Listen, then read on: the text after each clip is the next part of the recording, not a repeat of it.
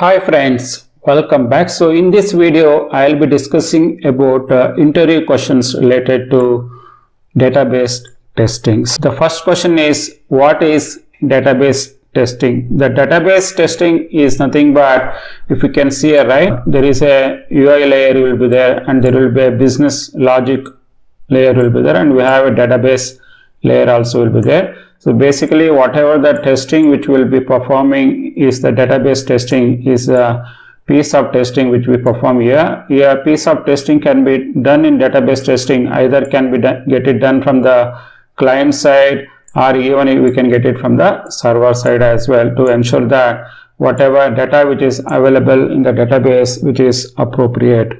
And we call database testing is also called as a back-end testing. This testing involves checking of the database schemas, database tables and triggers as part of this database testing. Then the next question is, what is a data-driven testing? The data-driven testing is nothing but where we are going to test the application using parameterized test data. So we won't be entering one by one manual data. All the data we will be keeping it is in a data source. The data source can come from the database itself, or an Excel file, or a text file, or a CSV file. Whatever the way we are going to store the data is called it as a data source, and this data source will be using in our testing method to test the data for an application. And we will be ensuring that whatever the data which we are going to use for this application, based on that we will be deciding whether application is getting passed or failed. The third question is, what are joins? What are the various different types of joins available in the database? The joins are nothing but it is a process of taking data from a multiple tables and combining into a one generated view. Suppose if we can say here left join. So left join is, so this is one table and this is one table, and we will be creating a different view to get the only data related to this aspect. In the similar way, the right join, where we will have two tables, but we will be creating a view only for viewing the data which is on the right side. Similarly, we have inner join. We will be creating a view just to get the data from this perspective, and full outer join is we will be creating a view of a different perspective here. There are various different types of joins available in the database testing: inner joins, left outer joins, right outer joins, full outer join, cross joins, and so on.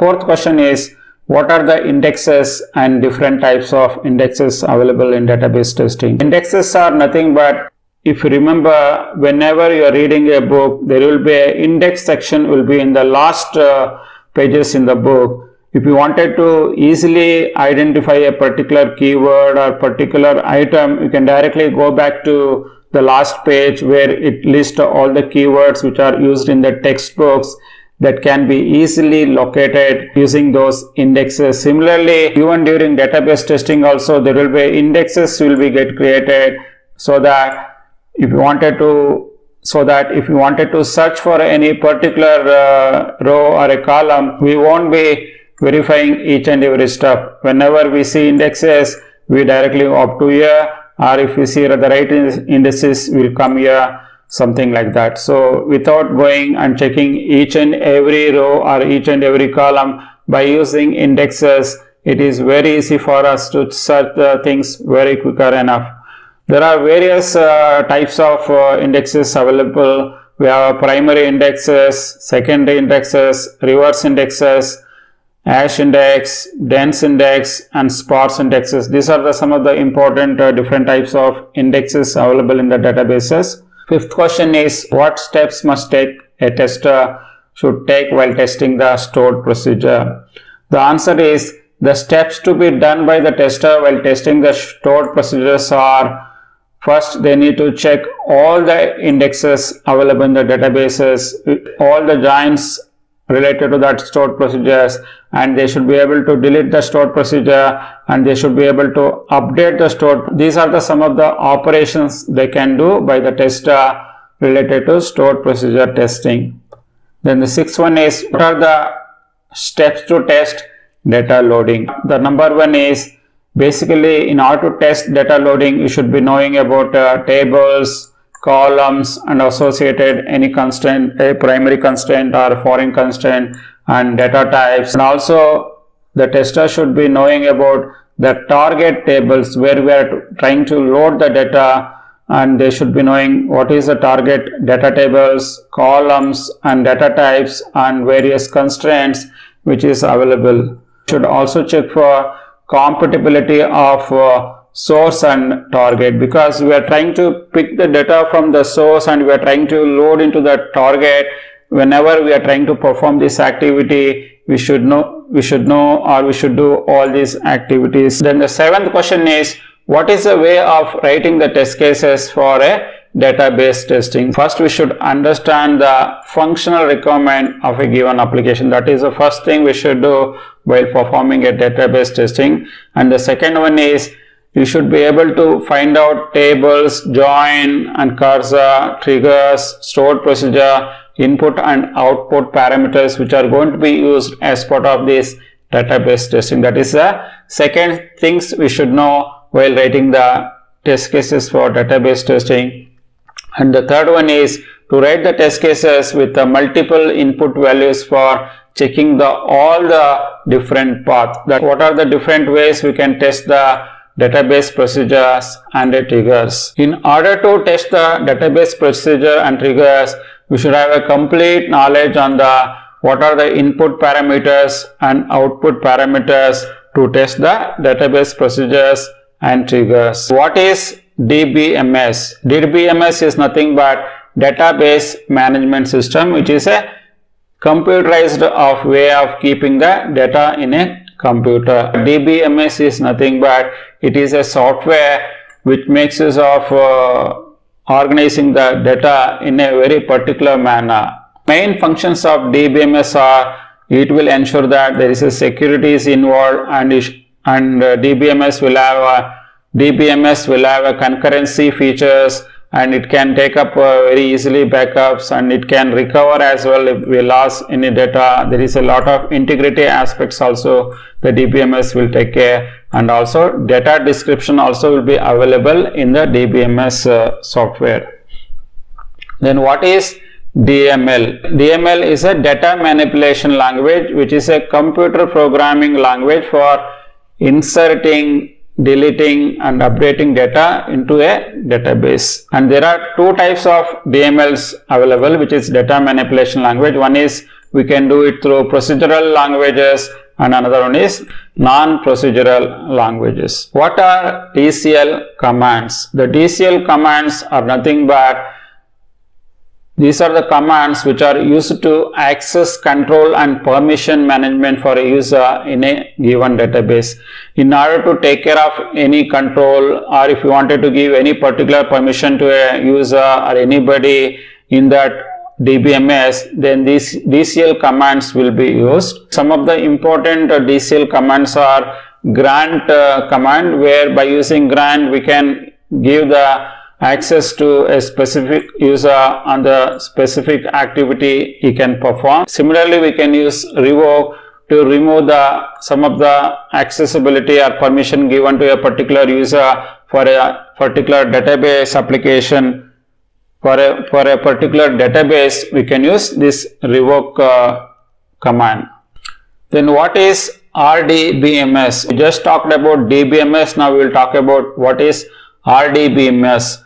RDBMS is nothing but a relational database management system. It is also a software which is used to store, manage, query and retrieve data stored in a relational database. Relational database management systems provide an interface between the users and application and a database to operate upon. What is DDL? DDL is nothing but data definition language, which is a standard command that defines a structure of a database. If you wanted to define a structure in the database, then you will be using these data definition languages. The DDL statement can be in order to create anything in the database like tables, indices, users. We can use up this DDL language either for creating or removing or modifying any of these tables, indices and users. We can use data definition languages. Next question is, what is the importance of database testing? The importance of database testing just to ensure that it validates all the data values and information received in the database and stored in the database are really a valid one or invalid one as part of this database testing. We will also be testing whether whatever data is getting stored in the database is really getting saved properly or not, or is really lost in the data of the data is still exist or not, and whether the even unauthorized person can access the data or not. All this activity will be performing as part of the database testing. The next question is, what is database triggers? The database triggers are nothing but it is a procedural code. It is a program or it is a code which is automatically executed to certain events in a particular table or a particular view. That is how these database triggers will operate. These database triggers are used to maintain the integrity of the information on the database. So what are the different ways of testing the stored procedure? In order to test the stored procedure, tester should know the complete nitty-gritty of a given requirements for the databases. You should have a clear understanding of what is the stored procedure does, what is the purpose of implementing that stored procedure, and also what are the different indexes are creating, what are the different joins are there, what are the different updates are there, deletions, verification of all these parameters as part of this stored procedure. And we will be running this stored procedure and we will be verifying all the results as part of this testing the stored procedure. What SQL statement can be used in database testing? The SQL statement can be used in database testing such as DDL, data definition language, DML, data manipulative language, DCL, data control language. These are some of the statements normally we use while testing a database by using the SQL commands. I am hoping this video was very useful for you. If you guys really like this video, then please give a thumbs up to this video.